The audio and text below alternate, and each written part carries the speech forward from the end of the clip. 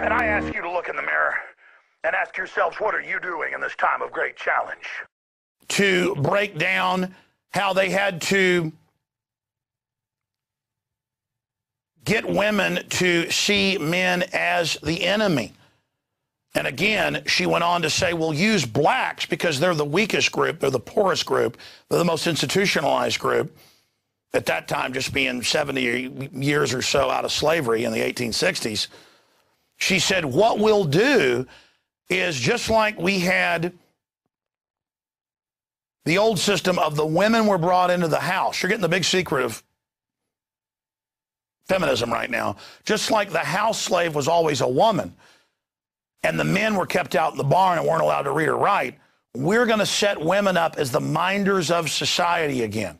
There's actually Roman handbooks on this from 2,000 years ago where they talk about, with white slaves at that time, mainly from Western Europe, you bring in the slaves, you kill a couple of the men in front of the women, you even kill some of the kids, and you tell the women, it's your job to keep these men in line or we're going to kill all of you. And they found that women, believing they were protecting people, would become incredible oppressors and tattletales over the men. And then within a few generations, they started enjoying the oppression and didn't even do it to, quote, protect the men. And I was reading about how they retranslated those Roman documents from Latin into French and then into English by the 1820s or so in the sugarcane plantations. I'm giving you history here. Heavy truth, folks. The sugarcane plantations of the Caribbean, they would bring a ship of slaves in.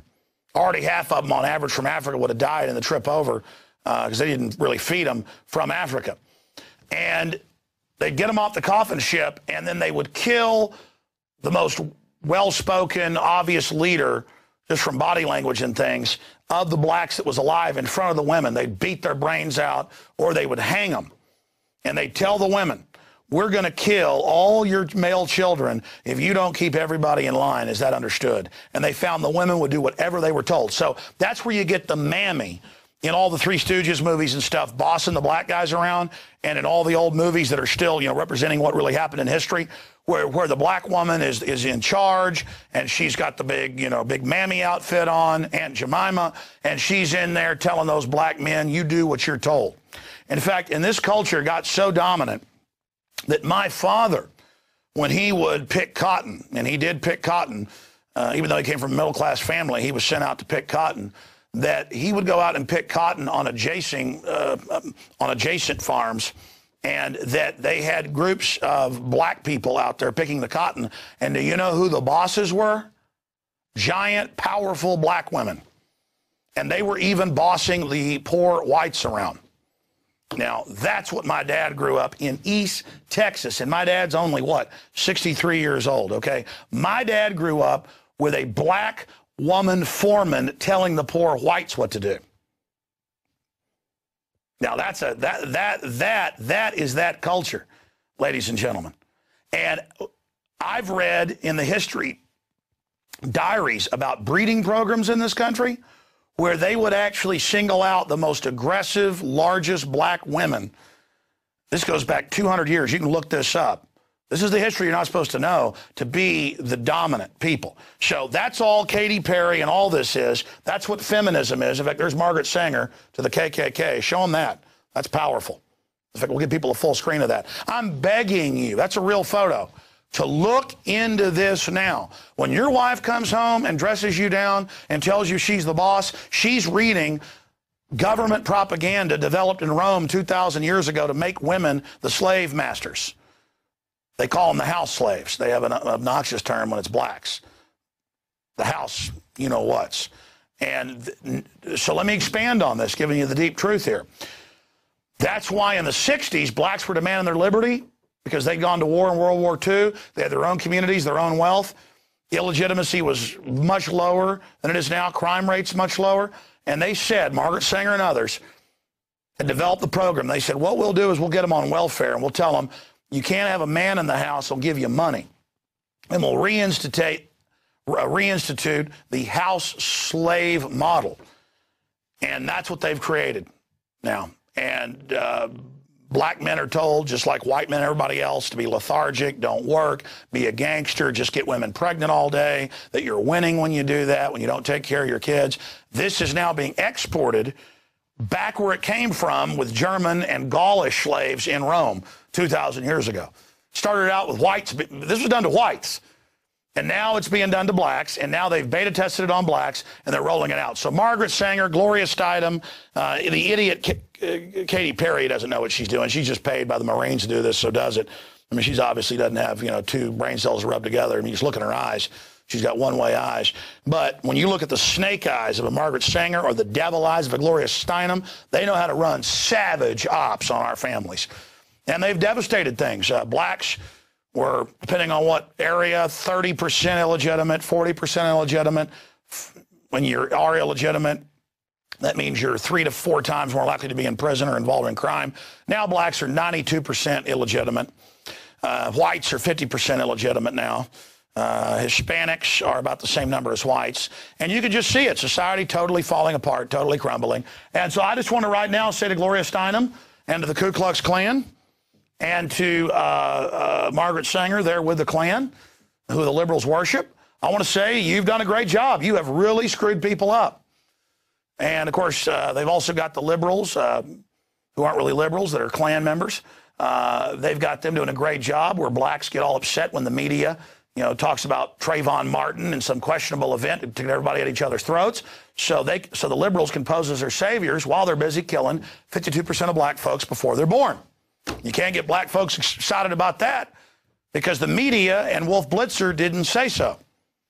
All right, ladies and gentlemen, I've gone deeply now into the secrets of what's going on with Katy Perry. Part of me, that disgusting, fetid, anti-human garbage. Let me explain something. Defeating the New World Order starts one place. When men and women understand that a man is not whole and a woman is not whole. Humanity is a man and woman. Humanity is the interface of man and woman. And that's why the system attacks marriage and man and woman and makes it like some bigoted anti-civil rights thing when you say marriage is very important. Breeding between lions is important. Breeding between blue whales is important. Fire ant breeding is important. They're attacking, through a scientific dictatorship, the institution of humanity itself and packaging it as some civil rights crusade. Invade Africa to help the black people. Coney 2012. Manifest fraud. Margaret Sanger and Katy Perry. Women, let's get the men. Let's join the Marines in some feminist exploit. Let's invade and take over the military. You'll show the men. You'll choke them out. This is only one phase right now, but they do want to make most of the peacekeepers women. A bunch of Elena Kagans with machine guns waddling around. I mean, it's a nightmare system, and people need to see it. Women, you've not been empowered by feminism. You've been turned into sexual objects who don't have any time to have any time off or to be appreciated for what you really are. You've been lied to about women's position in society throughout history. You are the society. You are the creatures, the more dominant of the two. You create and grow the next life. And they tell you, oh, that's a horrible thing. The feminists say your baby is a parasite. They don't ever want you to really have a child, so you're empowered through it. And they want your child drinking a bunch of Coca-Cola and McDonald's, bouncing off the wall, screwed up, so that you don't understand what your child would have really been. They are attacking us so they can rewrite our society. Speaking of Margaret Sanger wanting to exterminate blacks and being worshipped in every liberal publication as a loving liberal, here are some numbers. You can go check these out for yourself. Approximate number of African-American deaths since 1973. AIDS, 292,000 here in the United States. Violent crimes, 306,000. Accidents, 370,000. Cancer, 1.6 mil. Heart disease, 2.2 mil. Abortion, 11,156,700. And then that number's a couple years old. That's through 2001. So, you know, I guess it's probably more like 15, 16 million now if you follow the graphs we've got. And Margaret Sanger said, we got to kill these people. You can pull the quotes up. I just showed you her at the Klan rallies. And by the way, when I did Endgame, I didn't just, and we didn't even end up putting all that in there, but in the research, I had Aaron Dykes write off to the universities to get and to pay to have the actual microfilm photographed, and we showed it on air at the time, to show her actual letters, copies of them, saying, how do we kill these black subhuman weeds? Those are quotes. We pose as liberals, we buy off the black leadership. And they worked out plans to have the black leadership always stir blacks and whites up against each other, pose as their friends. Jesse Jackson, Al Sharpton on the MSNBC, trendy channel. Again, real racists like Margaret Sanger are like, I love you, black. Behind the scenes, murder him, murder him. And again, I come out and cover this, and I've seen folks that saying they're black on my YouTube channel, and I point out this Trayvon Martin thing is a media hoax. The whole event's a hoax. Whatever the truth is, it's a hoax to get us fighting with each other. And they're like, I knew you were a racist. Good then. Go ahead, okay? Go have a couple more abortions. Kill some black babies. I'm the bad guy. You're the people buying in to the New World Order's propaganda, and the women are the ones buying in to hating their men and thinking they're getting a leg up on somebody watching MTV they think's their friend. And men that think it's cool to act like idiots all day and act like fools because the TV shows tell them to. You're idiots too. It's time for everybody to get wise to this propaganda, and I'm sick of it.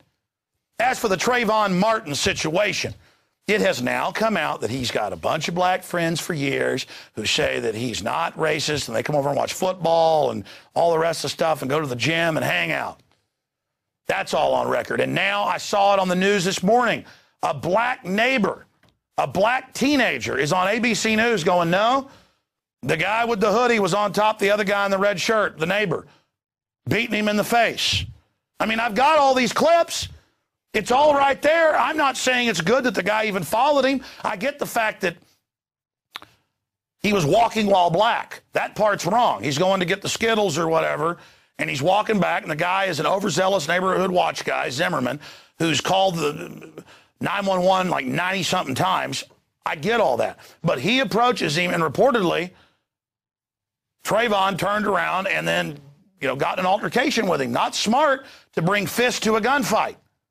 But the whole spectacle about the media and all of this is to get us at each other's throats. And, it's coming out now that he had burglary tools at school and all this other stuff. I don't know. I know people that have been pulled over and cops have asked, what's that? And they go, it's a screwdriver. And they ask them if it's a burglary tool. I mean, I don't know if that's true. I was called in the high school office once and asked if I was robbing stereos. And I said, you know full well I have no criminal record. I said to the cop, I know you've been dealing drugs. That's why you called me in here. And he grabbed me and slammed my head into the table and said, yeah, you better shut up or you're going to go to prison. And then said a bunch of racist stuff about black people. So I get the fact that there's racism out there. He said black guys are going to rape you and give you AIDS is actually what the white cop told me. But side issue. The point is, I know that that stuff's going on. Okay? I'm not defending that. The point is all getting together, and now there's whites are being attacked and all over the country. I read about public fairs and parks and events where black folks are now attacking white people. And now there in Miami, it looks like about 80, mainly black kids run in and grab and steal a bunch of stuff as part of a Trayvon Martin protest at a Walgreens. I mean, this is the type of stuff going on. My final point is this on this Trayvon Martin subject. Remember Jesse Jackson, remember Al Sharpton and the lacrosse players? They were white, therefore the devil. Did they ever apologize when it turned out that was all made up? I think this case is more complex. And Zimmerman may have been in the wrong. And if that's the case, he should be punished. I'm not debating that. It's that when mainstream media tells everybody to get at each other's throats, you got to ask, why is that happening? And why is Obama trying to use this as his re-election campaign tool? It's disgusting. All right, that's what I have to say on that subject.